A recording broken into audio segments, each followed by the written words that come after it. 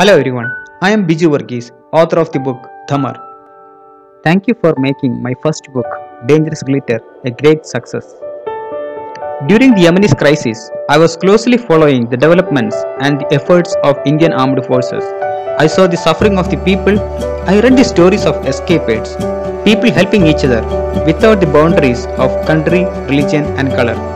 The story should not be buried just as an event in the history. It must go to the hearts of the people. That's why I decided to write this novel.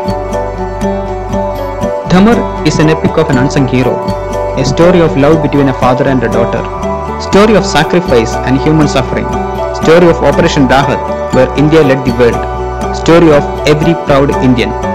This is a story of a nation which showed the world that in the face of calamity we are united.